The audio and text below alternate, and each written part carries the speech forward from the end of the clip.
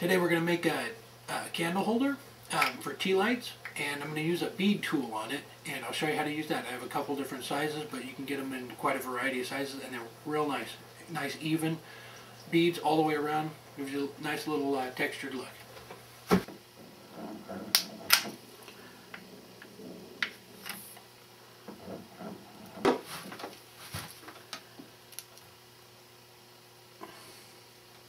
Alright, once the glue sets up, screw it up.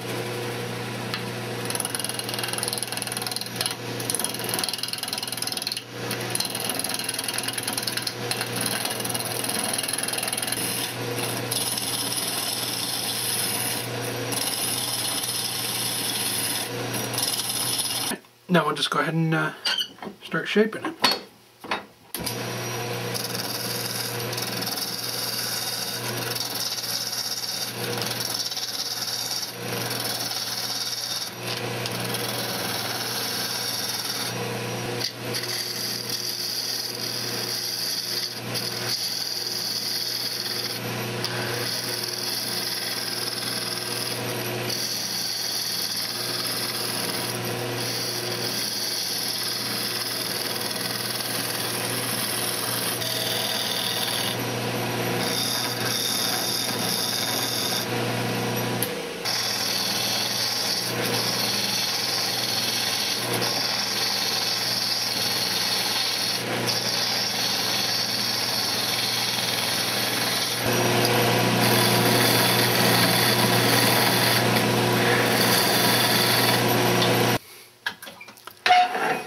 Okay, then we're going to go ahead and put the hole in the center for the candle.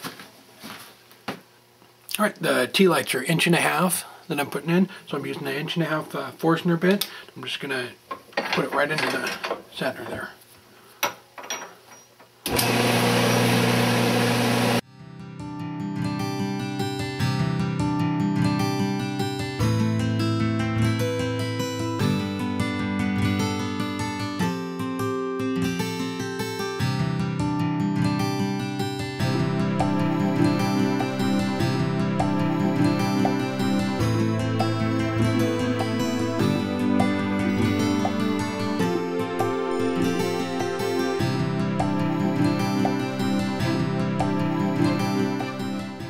Check the depth real quick.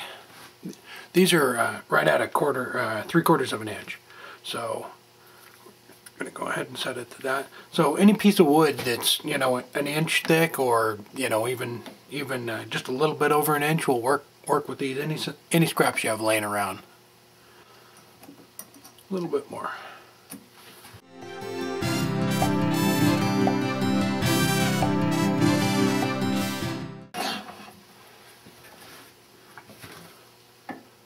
Go. We're going to just go ahead and work on the outside. I have I'm going to do beads on this one around it, and I have these two bead tools, and one of them is 1/8 and one's 1/4. See that? We'll we're going to go ahead and use the 1/4 one and go all the way around it. It makes a neat little texture around it.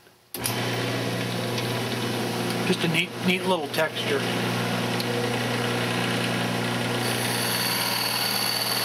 Just take the tool and just push it straight in. It's like a scraper. Just put the side of the hook there, right in the other hole, and just push it straight in. Right until it starts to scrape against the back, and that way round the whole piece over. Just work your way around.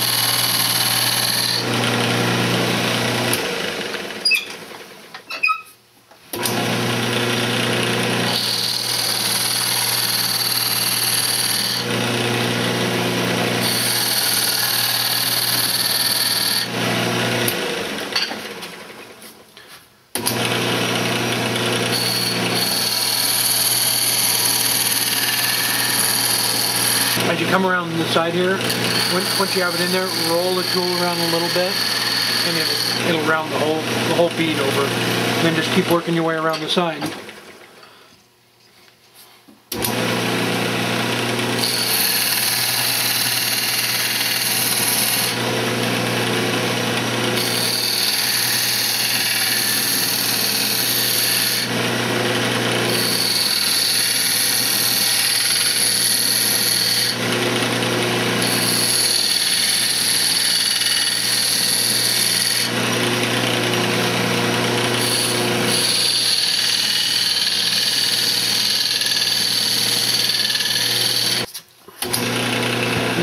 and sand it up.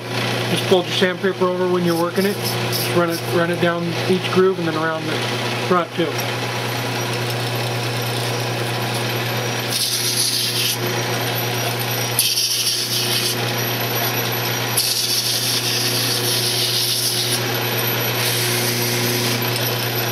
This is a jig I made for remounting these. It's a washer, and as you tighten the bolt down, it expands the rubber washer. They're used for pressure tests, and you can get them in a variety of different sizes. This one's just going to slide right inside there, and as we tighten the bolt down, this will expand and hold it in the chuck. So let's go ahead and part it off.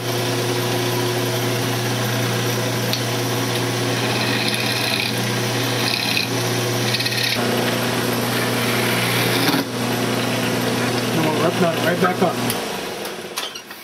What you do is just slide it through your headstock, screw it on. This is just a small faceplate chuck I had.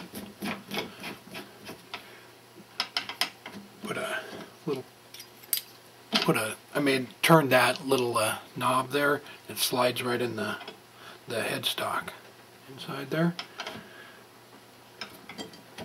Just put a washer on it and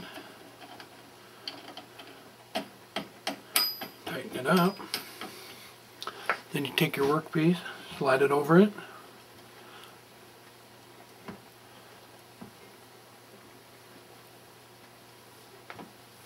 Tighten it down. And it's on there. Then we can turn the bottom up. And those little rubber washers, the little rubber washers, this is a different size here. I think this one is 2 inch. The one that's in there is 1.5 inches. They come in a variety. You can get them all the way up to 2.5 or 4 inch. Actually, for pressure testing, like sewer pipe, 4-inch sewer pipe, they make big ones for that. So if you had something like this where you were doing a lot of them, a little jig like this works good.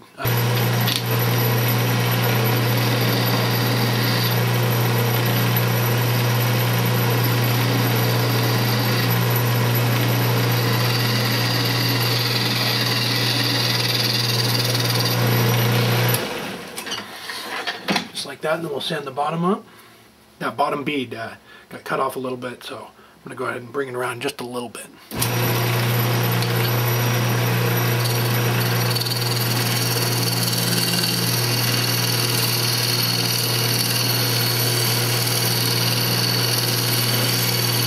Now we'll go ahead and sand the bottom up. Turn your lathe speed back down.